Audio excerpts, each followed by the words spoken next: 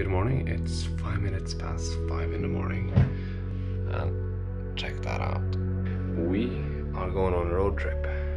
Seems like we're going to have quite a nice day ahead of us. But let's eat. Where are we going, Krister? We are heading 2 days straight north. Right? Are you excited? No, I'm tired.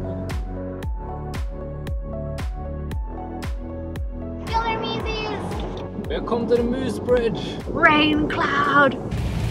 Quality vlogging material. Krister, you better keep these sound effects in. Those are train tracks. We have this little cottage. Lots of water. We just arrived at the camping place for tonight. Yep. And day one is complete. Hitting the hay early today. Yeah. I rhyme. And day two is about to start. 10 past 6, yeah, that's good time. Norwegian breakfast. They're doing lots of construction work around here. The only people who make the roads are having a holiday. God sommer! Officially in North Norway. The fisheye camera and the car has a new perspective. We got our quick lunch and we are waiting for the ferry. And we got some good books to enjoy ourselves. I can make it smiley here. You're steamy in here.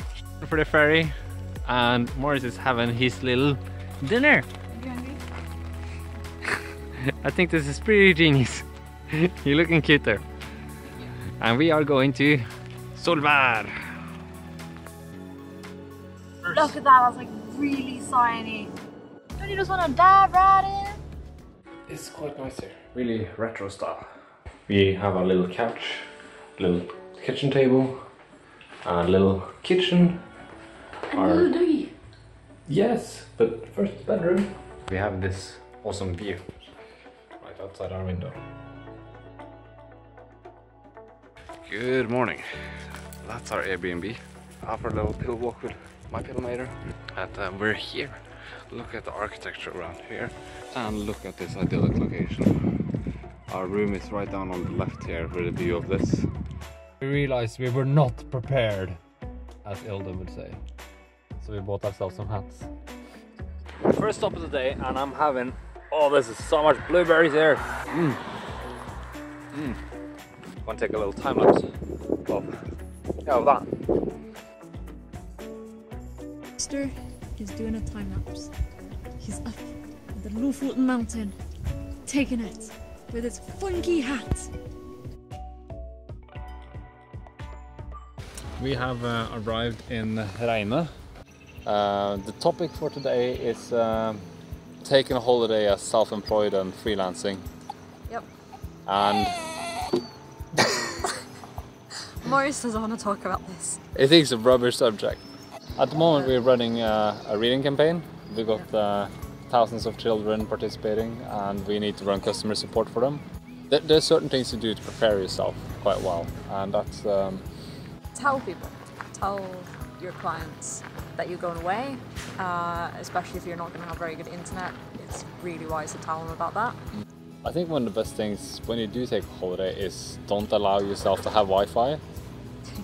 Don't be online, then you're forced to shut down because our business is run online, everything is run online.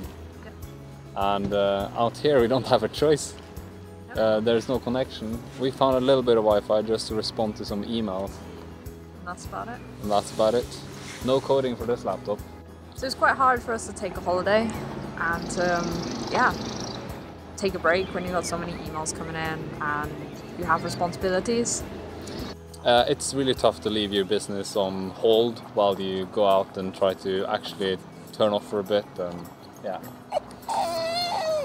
Yeah, it is very hard, Morris. He wants to go walking and Let's go walking. explore this place. Should we go walking, Morris? Let's go.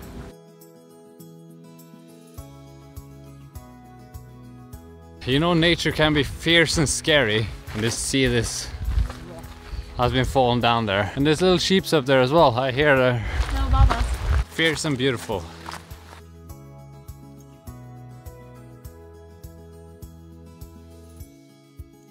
Walking along the docks in Henningsvær.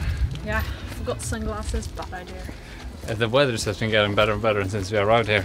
This is a really cute town. Has to be one of the pearls of Lofoten.